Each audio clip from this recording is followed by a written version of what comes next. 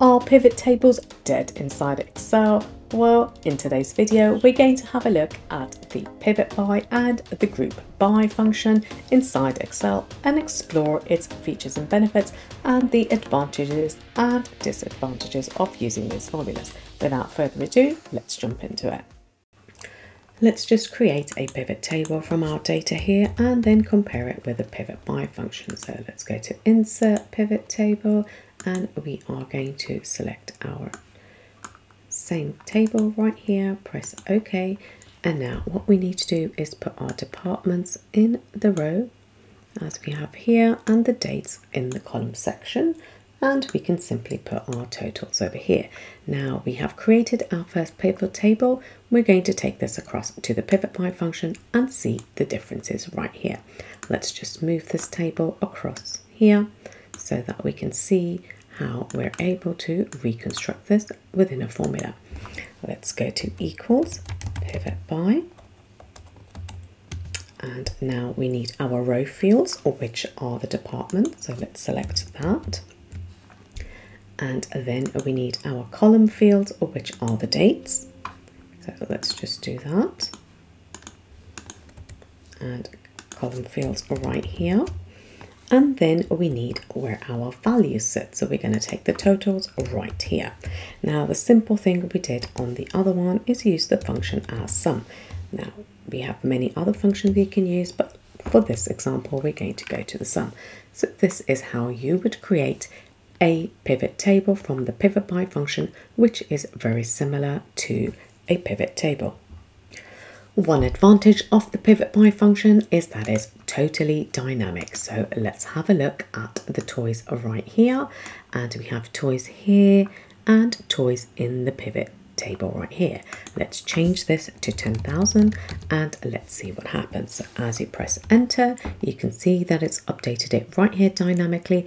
However, with the pivot table, you would have to go in and refresh to get the updated values appear in a pivot table. The next thing that we can do is add another layer after the department. Now let's say that we want to add the item name and summarize the data, so we simply go back to our first row field and we can just delete that, and we can simply then select both of the fields right here, department name and item name, and press enter. And now you have a data summarized with the department name and an item name at the second level. Now let's have a look at the optional arguments for the PivotBy function, and that's field headers. So if we just press a comma here, you can have a look that currently we don't have any of the field headers showing. You can create your own, but we're going to select number 3 here, where it's going to ask the PivotBy function to show the headers. Now you can see you have a department name, item name, and date sold, and the totals are already there. So this is another feature that you can use in the PivotBy function. The next argument in the formula are the row totals. So we just comma that, and the row total depth is now, do we need a total, a grand total? You can have totals at the top or subtotals, but for this we have a total here at the row level and the column level right here.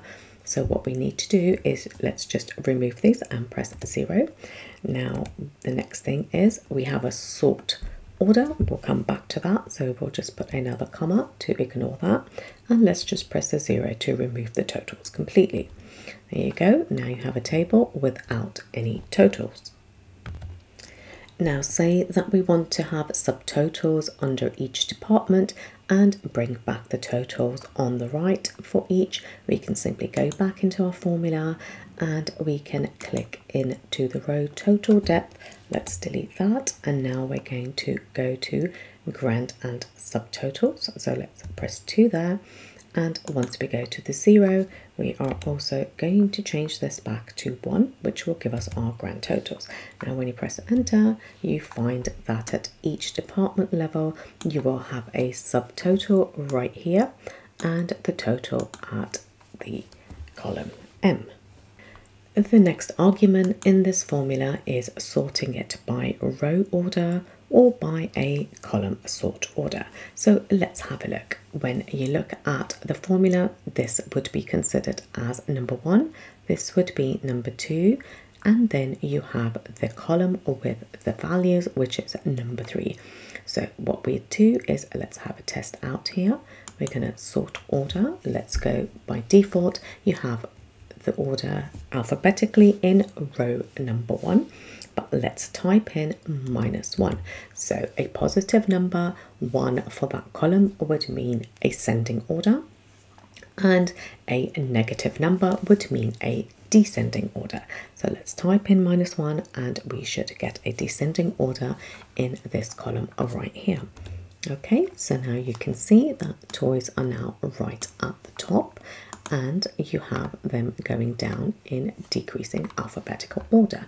Now, just to test that, we can go back and have a look and press 1, and you have that there as well. And now if we want to sort the values in descending order right here, we can simply go back to the sort order and type in -3, the third row along, and press enter, and then that gives us a descending order of our totals.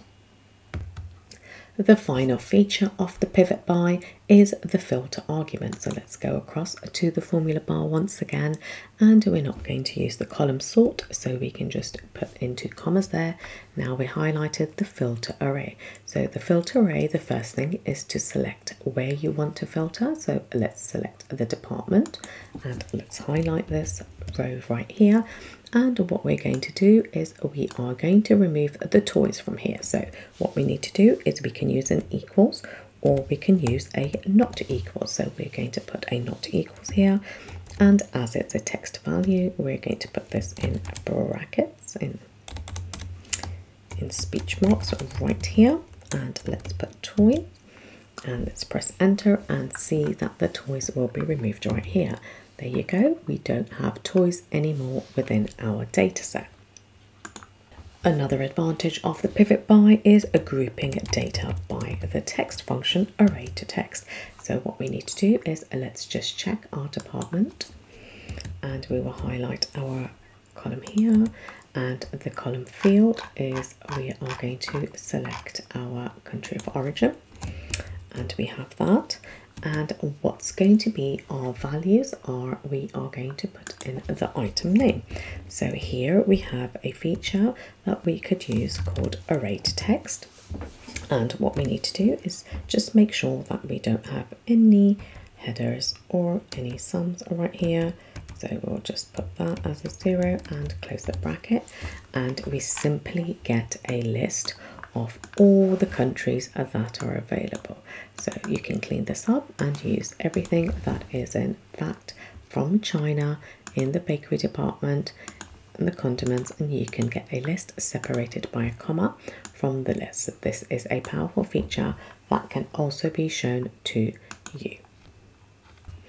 The PivotBy function certainly has its place in smaller data sets, but when you get to larger data sets, you can manipulate your data very fast. You can sort it, and you have a lot of different sort options as well. And you can even show your data in summarizing it by different values right here in the table. You can even have parent totals, column totals, and you can easily manipulate your data here.